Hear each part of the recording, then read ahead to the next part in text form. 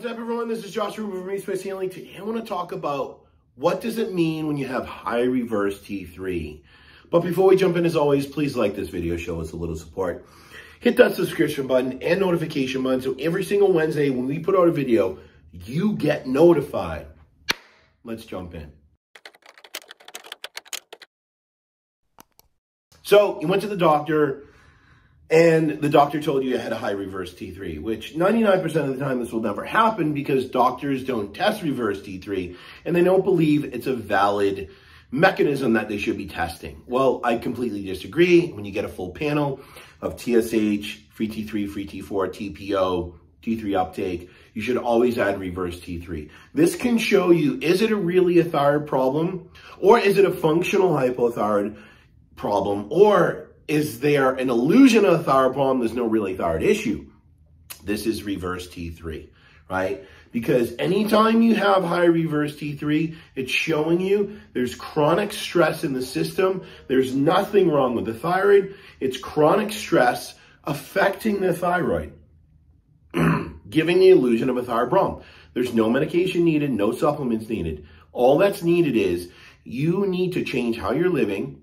You need to change your environment, change what and when you're eating to meet your needs, to reduce the stress, right? So you don't overproduce reverse T3, which affects T3 receptors and T4, T3 conversion, which will regulate your thyroid.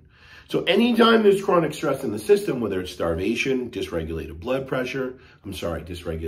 sugar, we're not meeting our needs on a daily basis. We're moving beyond our needs. We're overworking, overtraining, undereating. This is America, right? Or wherever you live, there's chronic stress in the system. The body will overproduce cortisol. Why? Because a lot of systems go up. Thyroid hormones go up. The immune system goes up. This is natural. This should happen. The problem is when it's chronic and unmitigated and it just is going and going, the body says, I need to control this. I need to try to reduce inflammation. So the body just drives up cortisol to try to push these things down. It's a protective mechanism. This is the good guy, but we demonize it. The problem is that excess cortisol will inhibit 5-deoninase enzyme type 1, which affects the conversion of T4 to T3, but also will stimulate 5-deoninase type 3, which will cause the body to overconvert T4 into reverse T3. Now, well, you naturally, when you convert inactive thyroid hormone, T4, you produce T3. You will produce a little bit reverse T3, right? There are normal levels. But when there's chronic stress in the system and that cortisol inhibits 5-deoninase type 1, now you're going to have a conversion issue. Now you're going to have a conversion of T4 to T3.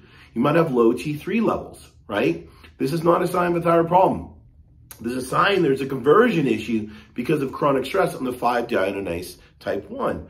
But at the same time, cortisol will affect 5'-deoninase type 3, which will cause T4 to be overproduced into reverse T3. This will affect T3 receptors. The list goes on. So it creates this illusion of a thyroid problem when there's really not a thyroid problem itself. It's really chronic stress in the system. Now, in this scenario, I'm not a doctor. This is not medical advice. There's no supplements that are needed. There's no medications that are needed. What is needed is the labs are showing you, I need to change.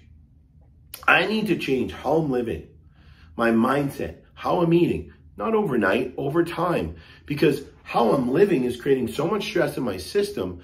Now it's affecting my, let's say, endocrinology. It's affecting my thyroid, which of course is going to be affecting other systems. And if I begin to slowly change, right, the cause, I'll naturally change the effect. I'll reduce that excess cortisol coming in. I'll take the burden off the adrenals because I'm reducing stress in my life. I'm meeting my needs. Maybe I'm living life instead of working all the time. I'm finding a little more balance. I'm nourishing my system instead of trying to cut carbs or cut foods and fast all the time. I'm looking at when and where I'm working out so I'm not overtraining, right? And placing so much demand on my system. Now we take the burden off the adrenals. Now we support these 5'-deoninase enzymes. Thus, we support the conversion of T4 to T3 and the conversion of T4 to healthy amounts of reverse T3 so we don't affect conversion or the receptor sites.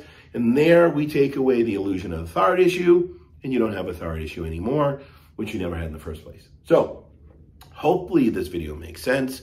Hopefully it's a sign that, oh my God, because we hear this all the time, I had high reverse T3 and my doctor put me on T3.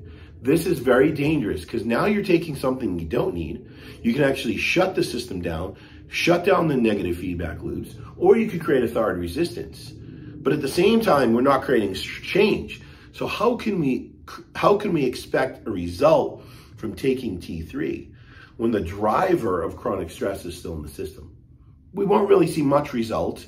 And if we do feel something, it's because we're taking T3, which is like energy in a pill. And of course, it can, for some of us, it can make us feel better. And for some of us, it can actually decrease our appetite, cause sleep issues, and rapid heart rate. So there's a lot to think about, a lot to unwind, and a lot to sit back and say, maybe I need to dive in a little bit more and look at this and say, am I really meeting my needs? Am I doing things the way I should to meet my body's needs, to take the burden off the system, to allow the system to do what it's designed to do, which is create health? As always, thanks for tuning in. I'm out.